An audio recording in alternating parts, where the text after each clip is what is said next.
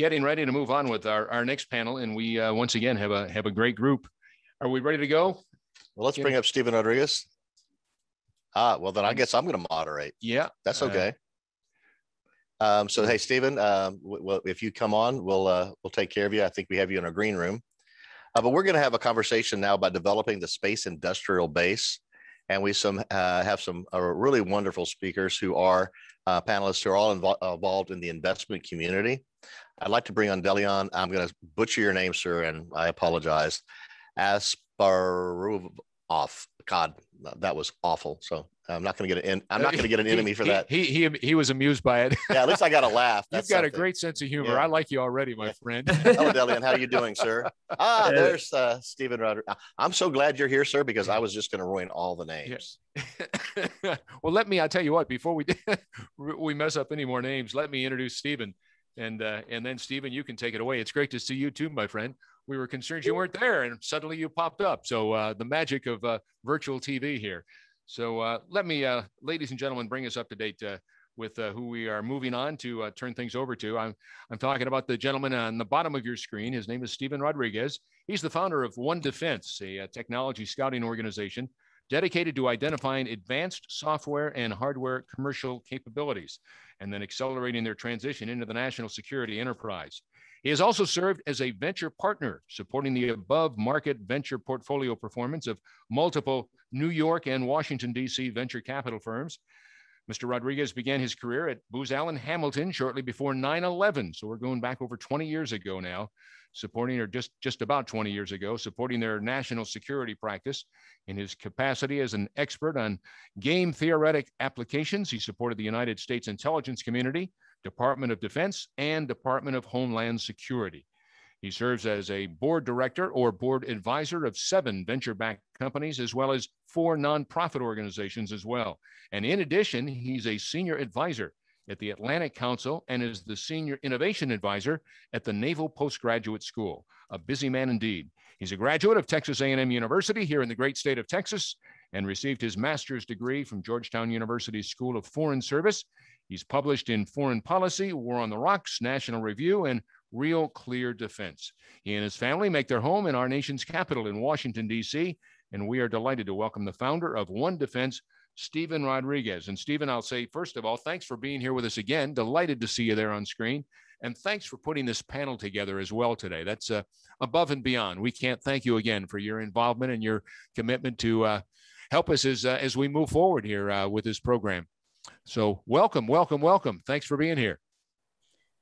Well, thank you for having me. And I got to say, I do a lot of these panels and summits. And with that golden voice of yours, I feel like I should hire you to introduce me pretty much everywhere I go. That was fantastic. He'll actually follow you everywhere you go, and he plays walk-up music. Yes. Whatever works for you, Stephen. I'll tell you what, you and I have never met before, so I'll let you know David well. But I was a television news anchor for 30 plus years. So that's probably where the voice comes from, I guess.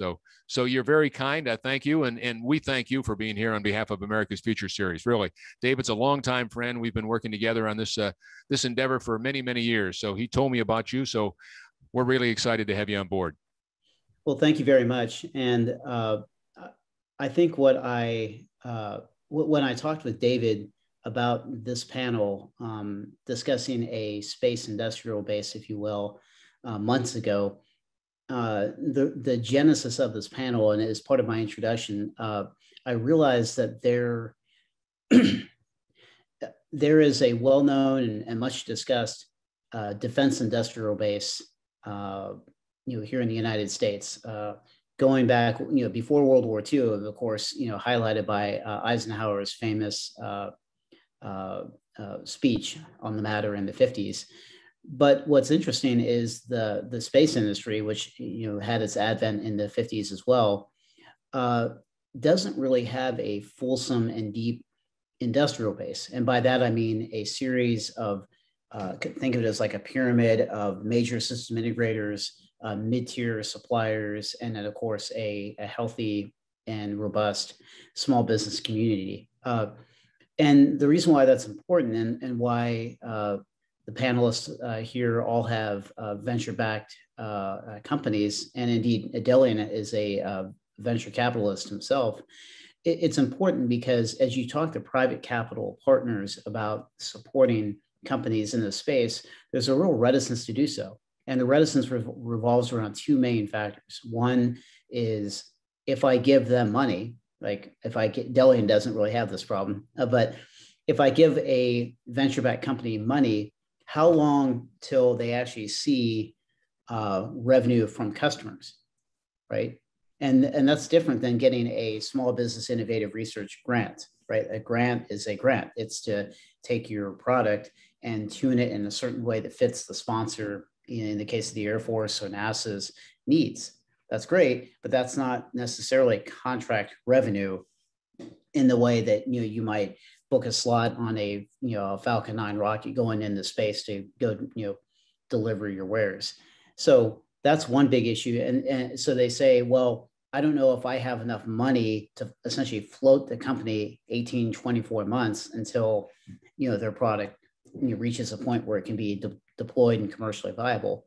The other major concern, of course, is the lack of major commercial customers that could support a Varda or a Venus Aerospace or a Atomos.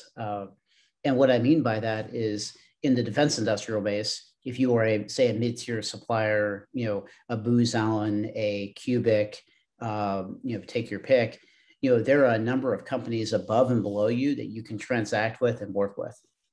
Prime, sub, team with. In the space industry, that is still developing. So I think at the risk of sucking all the air out of the room, let me start by introducing Delian. You already teed him up. Delian has a unique perspective because he is both an experienced venture capitalist. That's the last time I'll use that word, by the way. I'll just say VC from here on out. At Founders Fund.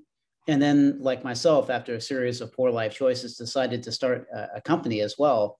And unlike me, he decides to start a company in the space manufacturing business. So to kick things off, Delian, do you mind giving a little bit more of your own background and then briefly talking about what led you after your time as a venture capitalist to start a company in the space sector, and more importantly, a company in the space mining or space manufacturing sector? Over to you. Yeah, my brief professional background, I come from like a family of academics. And so I'd always wanted to do something in space. And the original path was sort of the academic version of space. I went to MIT, I was going to study robotics. The idea was, eventually make my way over to, JPL, do some deep space missions.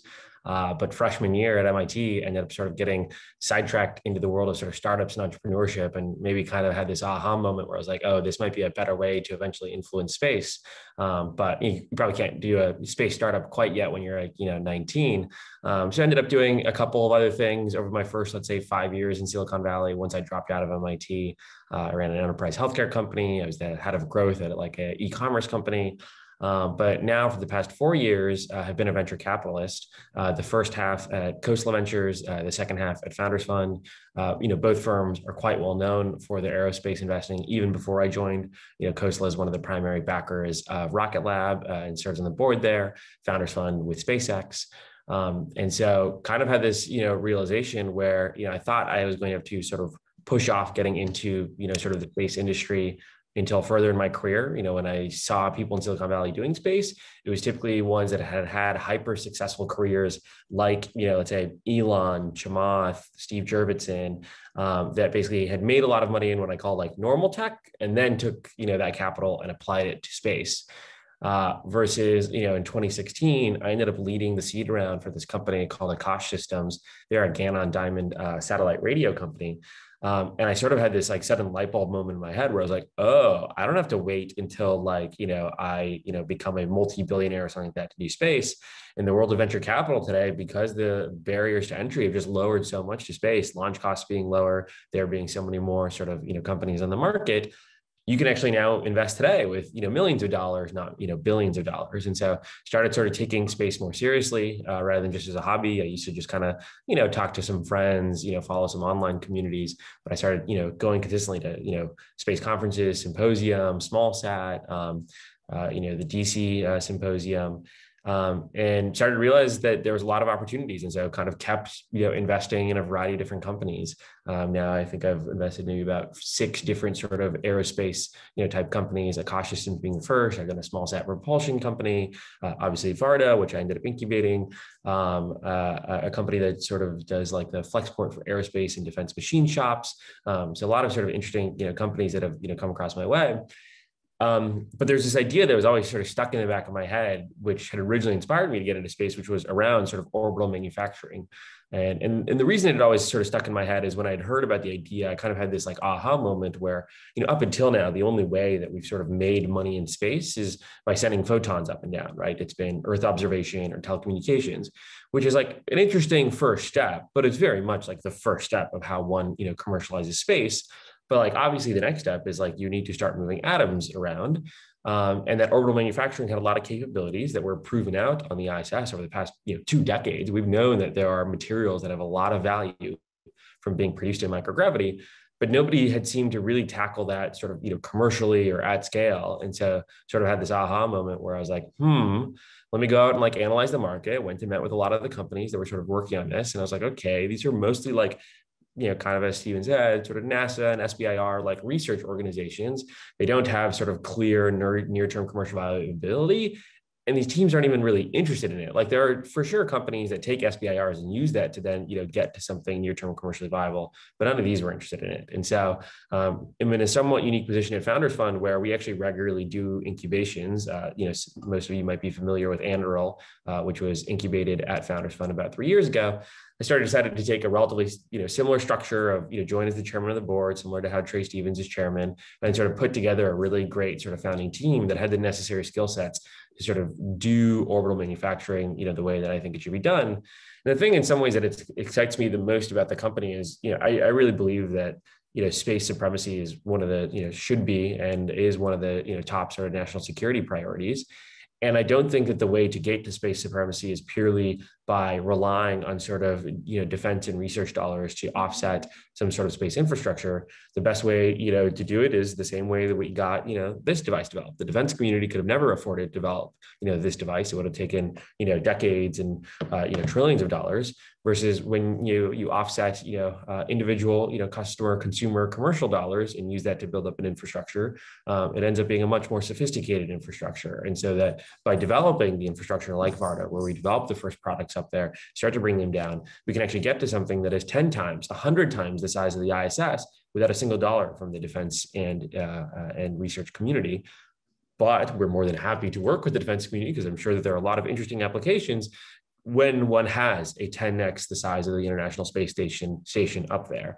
And so I think that by focusing on these sort of very near-term commercially viable things in space, that actually advances space far faster. So I love Elon and his talks about Mars and things like that, but I'm a very much like pragmatic, near-term focus. The way we really, make space exciting is by focusing on this near-term commercial viability. Brilliant. And I'll do my best to keep my expanse references to myself. So what's neat about our panel is it's not just that we have entrepreneurs who are leading venture-backed tech companies, but they fit in different areas of, I'm probably using this inappropriately, but the technology stack going to space. Delian is in space doing space mining and space manufacturing and a lot of capabilities, frankly, that stem from that. And I think will benefit us here on Earth. Vanessa Clark focuses at Atomos, focuses on what we call the space bus or a space bus play, if you will. And I think it's really interesting because Vanessa comes from quite a bit of a different background than any of us have. She worked at length at Lockheed Martin as well as DLR in Germany, if I remember correctly. So I guess a question I have for Vanessa, if you want to give a little bit more of your background as well as chime in on this, is how did your experience working at a major system integrator like Lockheed help you go to market with a company like Atomos. Sorry, I'm trying to get my inflection correctly.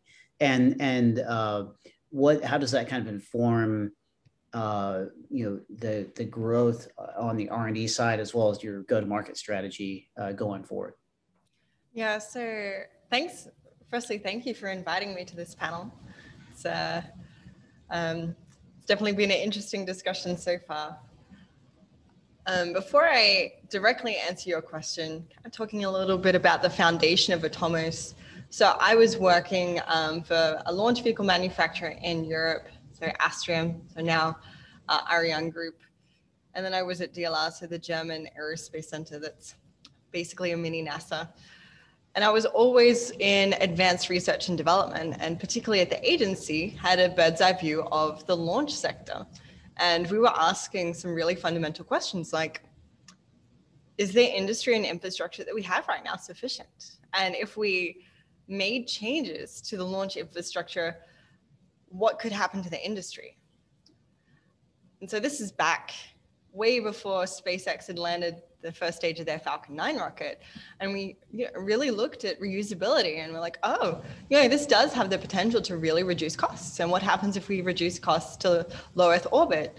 And throughout that research phase, really discovered the problem like, okay, we're getting lower launch costs to low Earth orbit, but higher orbits are still very, very inaccessible. We just heard Tori Bruno before talking about the ACES upper stage and some of the capabilities that they want that system to have. I mean, there are missions that we just simply can't do because launch vehicles and onboard propulsion systems are inadequate.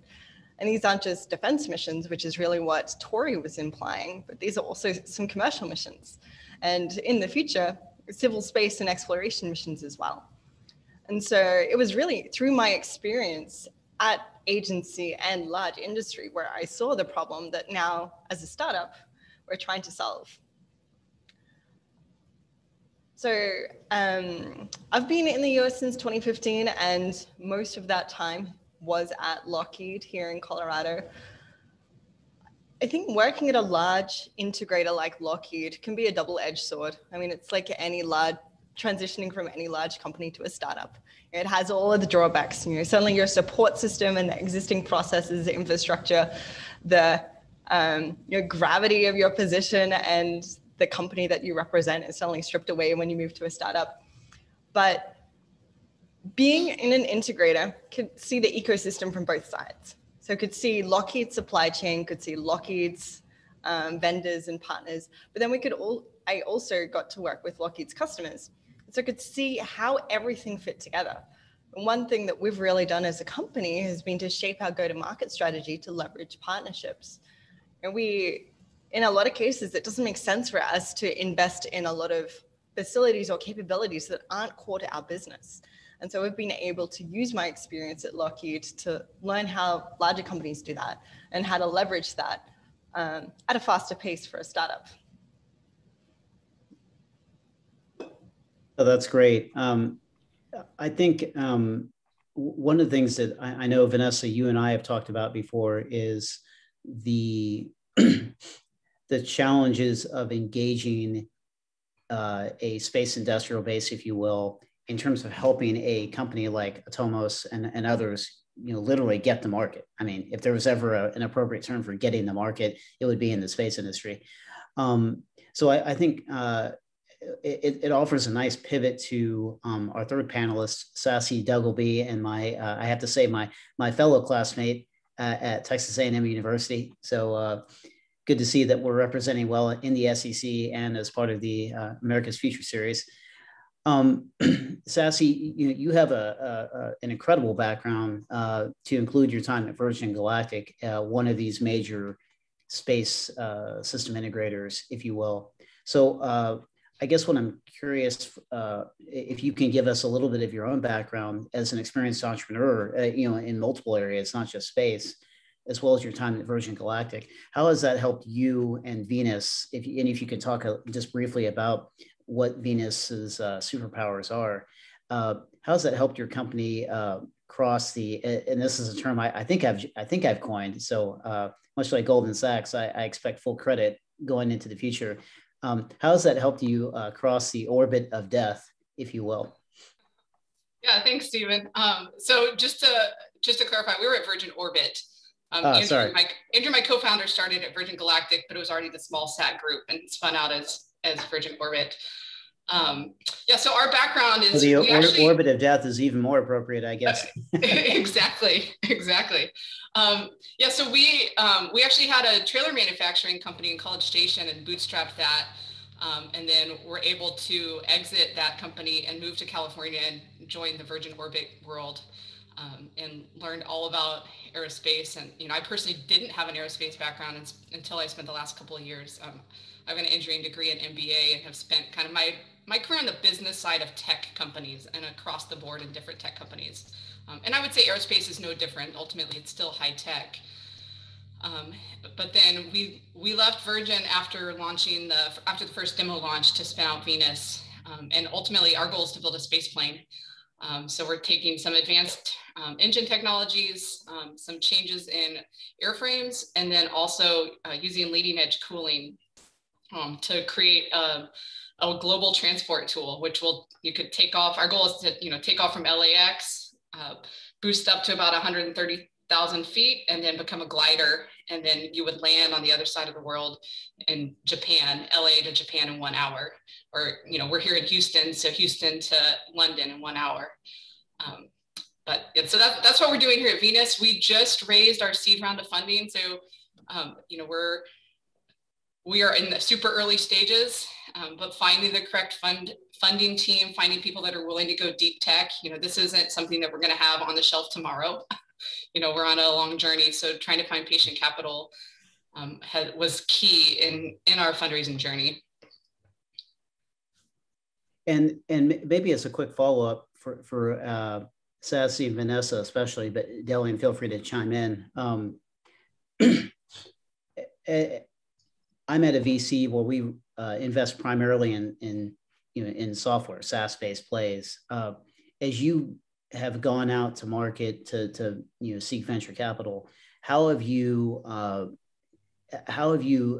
sure you've encountered plenty of people like me who say, "Well, I mean, wait, what's your ARR for 2021?" And you're like, "You mean 2023 or 2024?" And it's not really ARR, but I take your point. So, how have you helped VCs understand the play that you're in, especially those who wouldn't normally consider themselves a space technology investor? Does that make sense?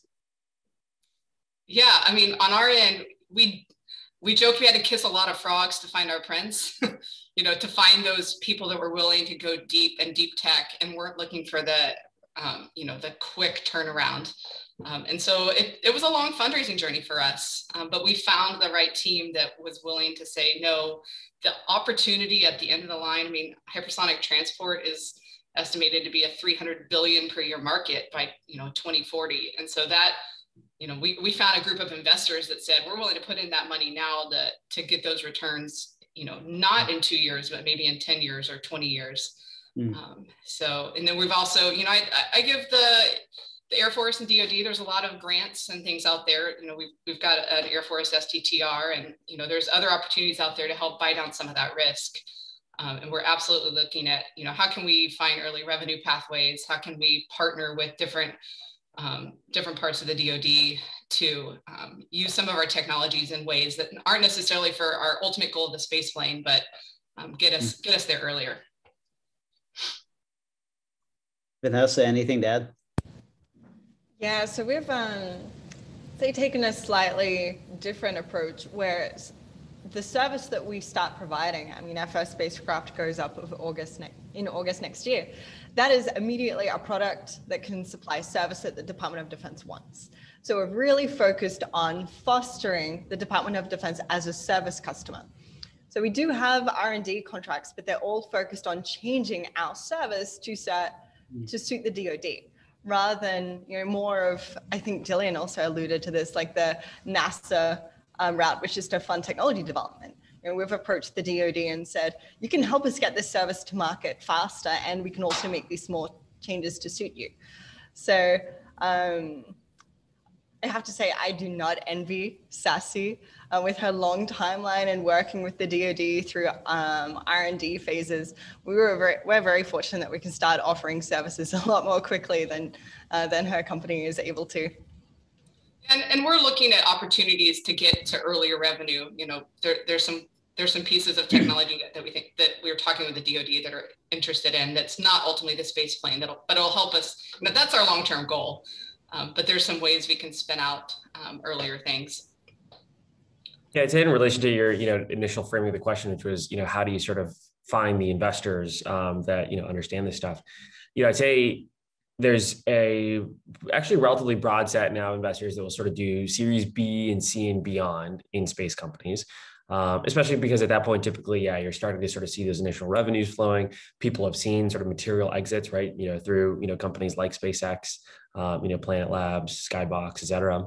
But I'd say the area where it still feels like it's like by far the most narrow is actually like the Series A. Like at the seed, it feels like there's actually a decent number of sort of space angels, exited entrepreneurs, et cetera, that will fund. At the B, C, and beyond, you have these like later stage funds that are comfortable. But at the A, you're still taking on like a lot of technical risk, but you're putting actually a decent amount of capital to work. And it's amazing to me that there's effectively really only like 6, maybe 7 like venture firms. Like you're not going to get individuals to sort of do an A. It's too large of a check. You need an institution. And the only ones that really do that are, 2 of the firms I worked at, Founders Fund, Coastal Ventures. And then beyond that, it's effectively, Bessemer, Lux, DCVC, Steve's new firm, Future Ventures. Those are basically the Series A targets. I mean, there's maybe like, a handful of others, but much more rarely and infrequently are they doing sort of aerospace Series A's, whereas those 6 firms are really the only ones that do it on a regular basis. And at each of those firms, it's not like the whole partnerships. It's typically like one partner, maybe one junior person in addition to that. And so it's amazing to me that like, if you look at, the total Silicon Valley ecosystem, there's maybe 12, 13 people that you can go to that will actually take a board seat of an aerospace company at the Series A. So it's still an extremely small ecosystem. So this is a good pivot. Delian, I'm gonna ask you to keep talking, especially if your cat keeps making cameos. That's awesome. Like,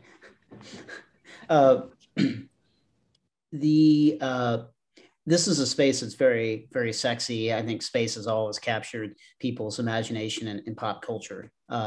Yesterday you and I were talking about Dan Suarez's, of course, eponymous novel, Delta V. And what's interesting is, if the first chapter, they talk, you think it's, I don't read a lot of, I should read more fiction, but the first chapter immediately goes, from an anecdote to basically macroeconomic theory in space and why we need to go to space from an economic argument. And I thought that was fascinating. So in an attempt to kind of blend the cool factor with reality, right? We're all trying to, drive value early on to capture, shares of the market. What are some challenges that people who are interested in space technology, whether on the investing side that you have experience in, or from a national security perspective, what do they generally miss or just simply don't understand when they talk to you and say, "Oh, Delian, love what you're doing, love to be a part of it"? What are things that people just don't seem to understand about the space that I think you and I'm sure Vanessa and Sassie could chime in as well? Yeah, I think there's like this sort of, in some ways, because it's so capital intensive and, sometimes difficult to operate in, you kind of have to like balance yourself on a little bit of like a knife's edge. There's a lot of companies that fall on one side that I describe them as sort of maybe too unambitious, and they end up looking just more like sort of small defense contractors, maybe developing one very particular like undifferentiated component, or maybe more like services revenues. They look more like a consulting organization than they really do an actual sort of, product driven company that has an accumulating advantage over time. And I think part of that is it can be difficult to actually fund a sort of quote unquote like real space company. It can only, if you're trying to bootstrap something, a lot of times it can be very tempting to take this sort of consulting based approach, but I think it's like really hard to transition from that into sort of like quote unquote like real space company. So there's a whole subset of those that I call them as like the less ambitious, but only because it's so difficult to be sort of ambitious.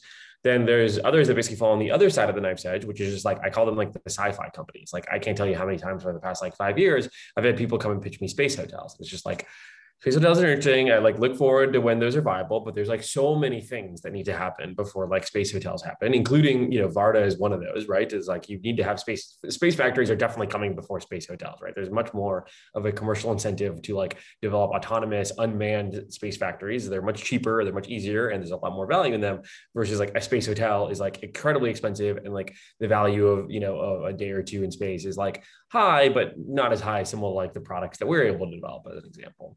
And so there's a lot of these companies that I just described as like pure sci-fi, where just like the time frames that they're thinking about are just so far out, and they have no clear, just like stepping stone, plan that gets there. And I don't love the plans where like, sometimes somebody will present me like, oh, we'll do this business first, and then we'll do this other business, and then we'll eventually get to space hotels.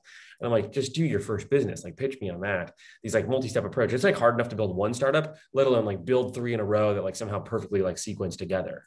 And so the area where you want it to be is right on that knife's edge, where it's like, it's near term enough that like you have like, real revenues and real services that you can like bring to market today, but it's got like a differentiated enough piece of technology, or is ambitious enough that like basically if it works, it's particularly exciting, right? So it's not just like hey, we're a satellite integrator, and if it works, well, then you're one of another 100 satellite integrators or something like that.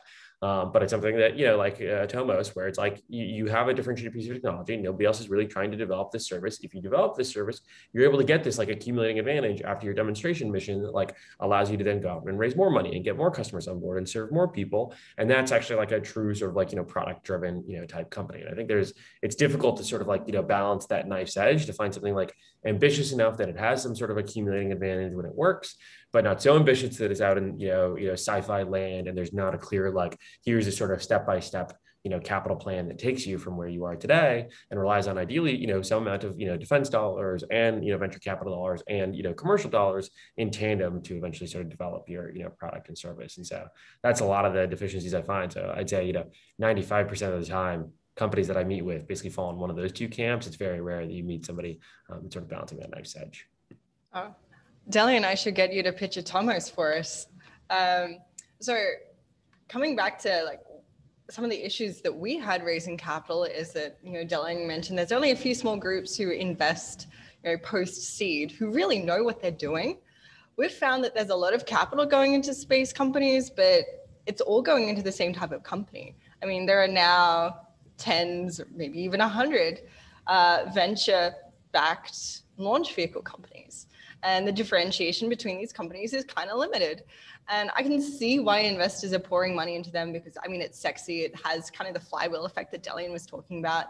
It does promise to be scalable. But there are so many other opportunities that aren't as mainstream in investing yet. And I guess a lot of the investors that we've encountered are really waiting for someone to signal that this is a good opportunity. I mean, they'll look at, Rocket Lab's been very successful. Oh, they have great investors. This is a good segment to invest in. For other companies, I guess like mine and Sassie's, there isn't that reputation that this is a really good, interesting segment for venture capital yet.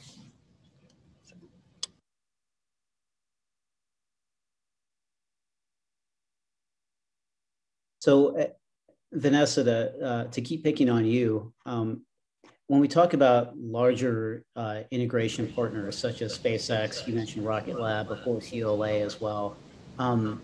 What can they be doing to support emerging venture-backed space tech plays?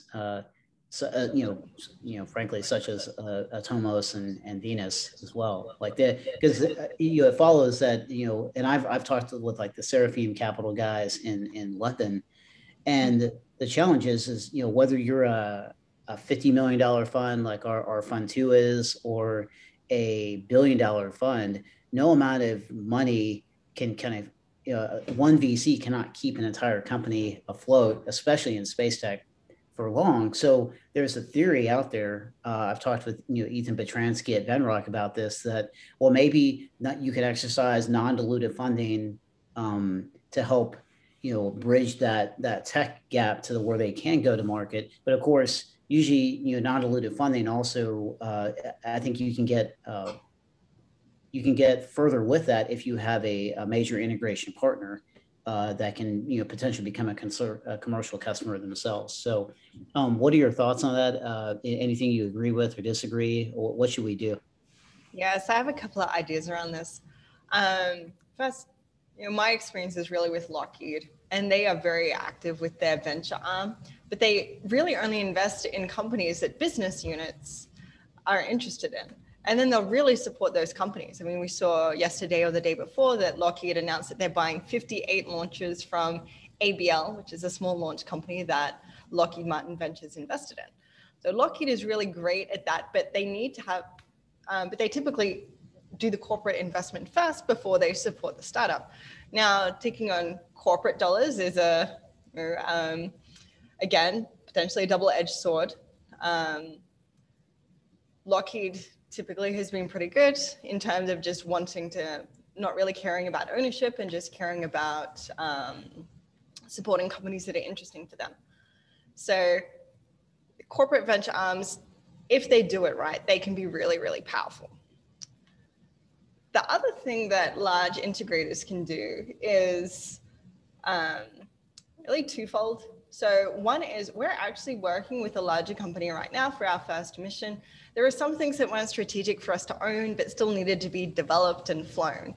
And so we actually worked with this partner and had a great deal where they're like, hey, we understand that you're a small company that's currently mostly just funded by private investors.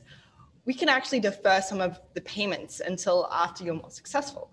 So having not a big cash outlay to work with this partner has been really phenomenal. And it was really kind of a surprise arrangement that I think has been working really well. Ultimately, it's hopefully going to help that company as well, be a sustained partner for us with more revenue for them. But they took a bet on us, not quite the same as an investor, but as a partner. The other thing that larger companies can do is really try to match up their supply chain and their supply chain risk and innovation with specific programs. So we see, particularly the DoD, is changing how they want to operate in space. They're having proliferated constellations, so smaller, cheaper satellites, but just more of them to have the same mission assurance. The companies who are still supplying those satellites, in some cases, are large integrators, but they have their traditional supply chain. So for programs like that, where the mission assurance and reliability of the systems is a little bit looser, I think the large integrators should look more to the innovative companies who maybe don't have as much flight heritage or maybe don't have the big reputations that they're used to. So I think that it's still a slow shift to get these large primes like Lockheed to kind of align their supply chain to the program needs. But hopefully it's happening.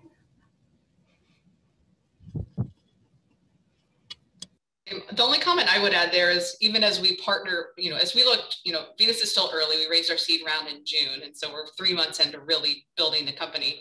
But as we look to partner with, primes or DoD, like I would say our biggest concern is making sure we keep our IP, like that we get to hold it internally. And so finding people that are willing, we have some world-changing technology, but we want to make sure it's ours, but let's find the right partners that can ensure that the IP stays with us. So navigating that world has been, we're just beginning to enter that world, but as a young startup, that's one of our primary concerns. Yeah, my answer to this question is probably the best way to continue to develop this ecosystem is just, more exits. I think, I had a friend at another venture capital firm back in 2017 that used to, constantly quip on the fact that, back then the only real financial exit that space investors have ever had was Skybox selling to Google, back in 2008. And obviously that has changed a lot, over the past 4 years between, SpaceX having a lot more liquidity, several of these companies SPACing. And so, I think that's one of the, in some ways the best ways to sort of, create a deeper, capital ecosystem is, as investors start to see that there's real returns, more investors start to come in, makes it easier for founders to raise, makes it so that there's more companies and just continues to spin that flywheel. No, that's great. And I want to tee up Sassie, but before I do, let me remind the audience to add their questions in the Q&A function down at the bottom of the screen. If you, it should pop up over on the right-hand side, and you can punch your questions in there and we'll answer them in turn. Sassie, you brought up a great point about IP ownership, which is a contentious issue with the government and the private sector that tries to engage with them. Coincidentally, I, by accident, got into the OTA market 6 or 7 years ago, and saw a lot of things that to do right, and a lot of things that were done wrong in the industry as a process. And one of the interesting things was one of the OTAs actually originated in the 50s when we realized that we had a gap between us and the Russians. With the Russians, we had our Sputnik moment, and a big issue with government funding flowing into Xerox PARC and other defense, World War II era defense contractors in what's now called Silicon Valley, was speed to market and IP ownership rights. Sound familiar? So NASA created this thing called other transaction authorities. And what's interesting is these days, OTAs have been bastardized as you can get on contract quickly with the US government, which you can. The main role of OTAs, though, was it offers very favorable legal terms in favor of the private sector entity when negotiating with US government. So would love your thoughts on what else the U.S. government should be considering or doing to support this, whether from and obviously DoD and NASA being the primary touch points for the space industry. One final point before you chime in, interesting pop culture reference. I believe it was in Wired magazine, but if you Google it, I think it was a fantastic article about Silicon Valley called "The Valley of the Heart's Delight." And basically Silicon Valley was an agrarian plain where they had mainly artichokes, actually. I mean, who doesn't like artichokes? But it talks about how this agrarian plain over the course of just a few decades transitioned into what it is today. So really cool reference, and obviously Xerox and OTAs bear a small share of that credit. So over to you, Sassie. I would say I got sidetracked on artichokes, so trying to come back to the conversation. So a couple of points. I know, like, fast ability to get money in. We as a startup, I can say one example. We applied to the NSF seed fund in August. We still haven't heard anything. Well, 8 months, 9 months in the life of a startup is an eternity, and so. I would say as a government organizations, and that doesn't necessarily apply to the DoD, because I know AFWorks has been really working on improving the speed at which they can put out contracts. That's one of the keys, is just speed. As a startup, we are working so fast and moving so fast. I mean, if I showed you what we did 3 months ago, it's drastically different than what we're doing today. And even our strategy is changing that quickly as we learn more and get more absorbed into the industry and talk to different players. So to me, speed is probably the number one thing. And then number two is just making sure that, that we can protect our patents. So if the OTAs are a great example of that, finding ways to do that, whether we're working with a prime or we're working with the DoD or we're working with DARPA, you name whoever we're working with, that making sure that, we don't have a team of incredible lawyers on our back right now. We're a small, nimble group. And so we want to make sure it's also not overly expensive to work with an organization. We have a great law team, but our counsel, but by the time we get them involved and then we churn and churn, it gets cumbersome. So recognizing that, let us grow, let us move fast, give us the tools to fly, and then hopefully we can bring something to the system. I don't know if Vanessa or Delian have thoughts on that too. No, I agree with everything that you said. Also have to commend you for being so cognizant of all of the pitfalls so early. Like, we definitely, as a company, got advice at the last minute. But I agree with everything you said. Yeah, I've been so far, I haven't, encountered this issue too much, but I think partially it's because, maybe, some of my companies haven't done these sort of larger, partnerships where these types of discussions have come up yet, but it's interesting to, hear about it from the other panelists. Well, on a related topic, and Vanessa, you have some experience. You and I have a shared geographic experience, having lived and worked in Germany. What are your thoughts? So, just to briefly set the scene, issues around CFIUS, right, or foreign investment in U.S. companies, but also, frankly, foreign customers in U.S. companies. Have really come to the forefront in the last 5 years or so. So the challenge as an entrepreneur, of course, is, you never want to artificially rule out a potential customer segment, such as our European allies. And there are a number of major European corporates who are outstanding in space. So have you encountered this issue at all? And that issue being the engagement with foreign customers, and how have you sought to navigate that while obviously trying to get as many customers as possible to satisfy persnickety VCs like Delian and myself? So we're really fortunate in that. So one of our advisors, who's actually going to be joining us as VP of Engineering, has a background in ITAR, EAR compliance, as well as in program management in aerospace. So she's essentially allowed us to determine what we can present to foreign nationals. And for us, we can talk to foreign nationals about the service that we're offering, but we can't talk to them about here's under the hood and how it works. And so one of the challenges is convincing them that this is a reliable, low risk thing to do. I mean, the first step in working with a customer is rendezvousing with their satellite in space and capturing it in a secure way. And so the mechanisms as to how that works, we can't talk about, or we can just talk about the outcomes. And so we've found that our first customers are probably going to be US based, just because we can be a little more open kimono with them. And one of the biggest issues for us has been avoiding foreign ownership. We'll be talking to, so we do have one foreign investor right now who's an angel investor who kind of have to firewall from any technical information.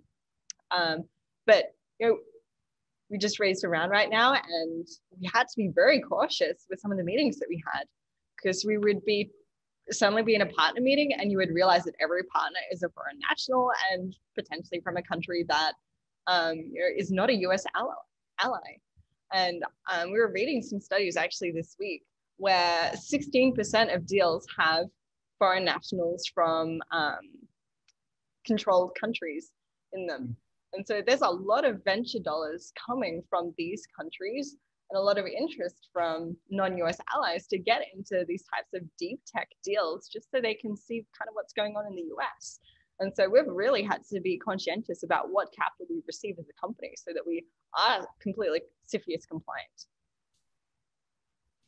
Yeah, I can echo that. And it's actually a challenge on our part, because we do want to make sure we comply and have, with CFIUS, and knowing, it might look like, that's one thing we were warned by someone not too long ago. It's like, it might look like an American fund with American stuff, but what's really coming in from the back end, and how do we as startups navigate that? And I'll be throwing this out there. Is there a source out there where we can go and find yes, these are vetted US based investors and they're clear? That would be extremely helpful for us as we fundraise. And as we move down into the next rounds, because we want to do it right, and it's you never know who you're really talking to, and it's a bit of a moving target. So official DoD policy for the audience is characterized or summed up as protect and promote. So basically, the saying goes, we need to figure out what technologies we need to be protecting and what technologies we need to be promoting. So this is all balled up in a broader and a separate discussion around trusted capital. And I think I led a discussion on this at a America's Future Series event in the fall. And the big challenge here is, get ready for it, we don't really know what we need to be protecting and what we need to be promoting. So to Sassie's point, you're not wrong. If you engage with US government, it's a bit of a moving target. And so that's a challenge because, of course, the one thing you can't abide by is folks wasting your time, right? Waiting 9 months to hear back on a relatively straightforward response. The other thing you can't abide by is having someone move the goalposts on you and say, oh, well, you were okay. We thought it was okay 6 months ago, but now it's not okay. Well, are you gonna provide some support to me? Nope. Yeah. So this is a challenge that I think the Biden administration can double down on, and frankly, the good work that the Trump administration put in place around CFIUS, through White House Office of Science and Technology, as well as the U.S. Trade Representative. That's just a separate discussion. One final, actually, let me save the final kind of wrap up question I have for you guys, and let's jump to some of the discussion points here. So let's see. So we've talked a little bit about this, but if anyone felt like they had something to add, feel free to. Sebastian Asparouhov says, can you share your experiences when it comes to partnerships? What is the thought process to identify when, and this is actually good, when to partner and how to approach the partnership process? So, if anyone, feel free to take a whack at that. I think it's particularly critical, especially in like later stage, financing rounds for these types of deep tech companies where, revenue can sometimes be really far out. If you can sort of get, sort of commitments from sort of large, counterparties or partners that are willing to say, when you actually bring this service to market, we are willing to pay this much. We believe this company is going to be able to bring it in like a year and a half or 2 years. That's what those sort of Series B, Series C investors and beyond underwrite to. Typically, these growth investors aren't trying to dive deep into the technology. They're having some like modicum of the understanding of the technical risk, but they're really relying on these like large commercial partners. And so, sort of the example, most recently that, Vanessa referenced earlier is Lockheed with, ABL Space Systems, where sort of that, partnership and relationship that they have with Lockheed has come with a lot of pros for them in terms of their ability to, fundraise from sort of late stage, growth investors that wouldn't have been possible. And so it's definitely something that we think about a lot at Varda is, yes, we want to be a startup and we want to be nimble and we want to be quick moving, but like in order to, provide true sort of market validation for the products that we're bringing to market, we're much better off if we have sort of multiple large counterparties that are willing to say, when this product is brought to market, we are willing to pay XYZ dollars. We believe that this like fits within our business model. Here's how much revenue we can do. Because as growth investors aren't going to like call another startup and be convinced that they'll be able to actually provide you revenue. They need to see a large counterparty where they can trust like, okay, when, Varda brings the product to market, Lockheed's going to still be around to actually pay for those revenues. And so I think they can be incredibly important, but at the same time, obviously do come with some trade-offs around the, IP, speed, et cetera. And so it's definitely a delicate balance to hold. Yeah, so when we assess if we're going to partner or not, I mean, there are really two key ways that we've been partnering. One is really for technology and development. So when we're developing something, we typically always do a make by trade. And part of that is how strategic is this IP and the competency for us owning this. So for example, our first mission, like there are aspects of the system that we really don't care about. I mean, they enable the mission, but they're not strategic. These are things like the spacecraft avionics, the spacecraft thermal management system, whereas there are big chunks of the system where we really need to master them. So for us, it's all of the rendezvous system, the capture system, docking system, refueling system, and the onboard propulsion system. But like really everything else, it could be commercial off the shelf if it's available. The other area where we partner is really with sales and go to market. So we're starting by partnering with launch brokers. They're trying to sell slots and launch vehicles, and our service can really accentuate what they can offer their customers. We're partnering with launch vehicles, then we're partnering with satellite insurance providers. And then lastly, in a couple of years, one thing that we're gearing up is to partner with satellite bus manufacturers. So even though our service is compatible with most satellites can be optimized to be used with us. So essentially we leave out the big expensive onboard propulsion system and just leave a small propulsion system for collision avoidance and station keeping, which means that we have to change how we're designing and making satellites, which means we have to partner with the folks who are making those satellites. And so, that's a very easy strategic decision for us to make, because we're also not giving away IP, but we also provide value to those satellite operators and vice versa.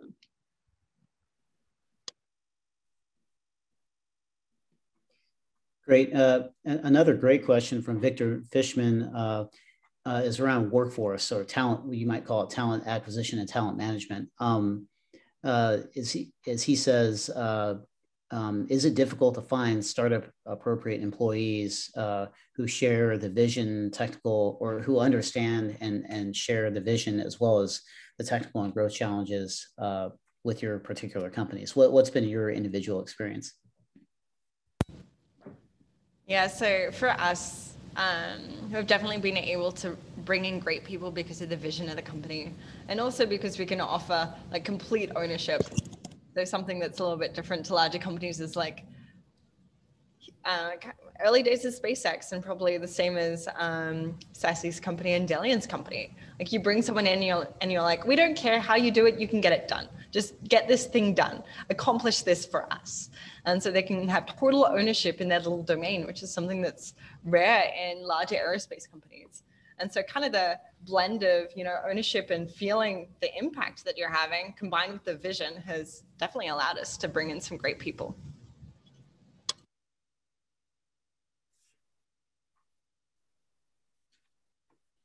Delian, Sassie, I know both Delian, I know you guys are rapidly scaling after you raised from founders and Lux. And by the way, I'm channeling my inner Bilal Zuberi with representing Duncan. What's been your experience? Yeah, I mean, I think we've had a, let's say, relatively, unique path. We, ended up raising $14.5 million over the course of like the first, sort of 3 months of the company. And so because that I've been able to both, scale up and attract, sort of a level of talent that, was not what I was expecting, let's say, even, 4 months ago before we were starting the fundraise process. In particular, our CEO at Varda Space Industries, Will Brewy, he was the lead hardware engineer on the Crew Dragon at SpaceX. But not only that, was head of mission control for 8 of the cargo ISS missions, and I believe it was SES7 when the Falcon 9 actually blew up mid-flight. Made a couple of sort of in-the-moment decisions that were critical to allowing the Dragon to send down some flight data that allowed them to identify the root cause of the explosion. And so because of his experience at SpaceX, both with building the vehicle, flying the vehicle, making some really tough in-the-moment decisions that ended up being sort of critical to the company, he had a really strong cadre amongst the sort of SpaceX community. And so it's been incredible to see him he's a relentless recruiter and is more than happy to, pull out people left and right from SpaceX. And so I think we're up to maybe 17 engineers, full time.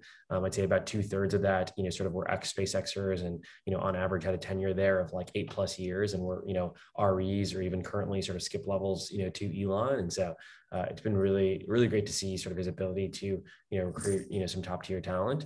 But I think that, the combination of, idea, team, sort of cap table, and fundraising amount, has made this process definitely, easier than expected in some ways. Brilliant. Yeah, and the channel your boss, Peter Thiel, and or channeling 0 to 1. I think he says the most important factor is the people and the mission. And not the foosball table or breakfast tacos might be a hard out, but I'll keep my opinions to myself. Final question as we wrap up. We have a lot of people on the call who, and actually this is a nice segue to the next discussion. I can see Ken Mullis on the line as well. And I think it'll be great to talk about different types of capital to help the industry get to market. We have a lot of entrepreneurs on the line as well. What's the one piece of advice you would give to those either considering starting a company or, currently, trying to go to market, within the space and industrial base? So we'll go Delian, Vanessa, and Sassie to close out. Yeah, I think my biggest piece of advice, which I think, I tried to, follow myself, is just get to know the actual commercial space industry. I think a lot of people sort of, come up with their, ideas for an aerospace company from reading a sci-fi book or, just following some online community. But it turns out the ecosystem is actually quite small. And in order to understand sort of where the gaps are in the market, you need to go out and like actually understand the market. It doesn't take, this isn't like software startups where you'd have to spend, a decade to get to know, everybody that works in software. Like you can do this over the course of, 2, 3, 4 years to really deeply understand, okay, here are the capabilities of what everybody's bringing to market today. Here's the timelines on that, the amount of capital that they've raised. Okay, here's like, the gap that I identified, the partners that I can work with, the people that are excited about this, the team that I can put together. I think if more people sort of spent time, both with the actual sort of venture-backed founders of companies, the actual venture capitalists, including, I saw that Jeff Crucey's on the line, like people like him, like myself, really getting to know sort of the people that are building these companies and the people that are funding these companies, I think makes it a sort of much higher likelihood of success before, sort of deciding to go out on your own. Great. Vanessa? Yeah, so I really agree with what Delian said. So one thing that we've also done is bring in senior people for business development and sales. Like in a lot of cases, we couldn't get in the door as a small startup to do the sales and business development that we wanted to. So now we have a fantastic senior business development leader who was a VP at a large aerospace company who has worked with all of the folks we need to sell to for 30 or 40 years. Like, that really changed our business. Like that was a big inflection point when we brought him on over a year ago now. Like, it's really good coming in with some naivety because you're going to try things that no one else has tried before. In some cases, maybe for good reasons, but coming without baggage is good. But then you also need to realize where your weaknesses are and bring in someone who can bring some credibility. And I mean, I think both Sassie and Delian have done this with the teams that they've built. But for us, we started with a small, scrappy team. A lot of our folks was from smaller companies, but we realized that to get in the door, we needed someone who had a bigger name and a history with the folks we're selling to. I would echo what Vanessa said. I mean, we already were looking at advisors to help us get into positions that we're not familiar with. I would encourage entrepreneurs. I mean, I've never had more fun in my life. It is crazy. Every day I wake up and think, oh my gosh, I can't believe we're really doing this. And so, I would tell entrepreneurs it's way harder than I thought. It's way more exciting than I thought. But there are great people out there. There's great opportunities out there. And yeah, it's been a fascinating journey already, and we're only, we're not even a year into it. So that's awesome. Well, I ran a venture-backed AI company about a decade ago, and I realized that I was not cut out to be a space tech entrepreneur when I was watching The Expanse. And I slacked one of my colleagues and says, I don't understand, why are the ships traveling in the direction of their engine? And he goes, well, you have to decelerate in space. And I was like, yes, that's I'm going to go back to my day job. Thank you very much, guys, for participating. Delian, I know it's you had to crawl out of bed on the West Coast, so thanks for the effort. I really appreciate the support and sponsorship from David and his team. So with that, I'll turn it over to you guys for the next session. Thank you. Stephen, thank you so much for leading this. Thanks also, Delian, for allowing me to butcher his name and be so good-natured about it, and for getting up in the morning. I think if it was that early for me and somebody butchered my name that way, I might not be as gracious. So I want to thank him for that. And I guess that's gets to the point that your group was making there. One of the major points you make is really about people. And I guess there's one thing that we share in common: the VC world that you guys live in. You're betting on the jockey, not the horse, right? And our business is the same way. If it wasn't for great, smart people like you, we wouldn't have a show. So anyway, we appreciate your being the stars of this and sharing your insights. So we want to thank you, and thank you in particular for putting the group together that you brought together. Truly, you know how to get great people together to work on something. So. I learned everything I needed to know from Jimbo at Texas A&M, David. Yeah, well said. Well, I'm going to thank you very much. I'm going to turn it over to Scott, who will introduce our next panelists.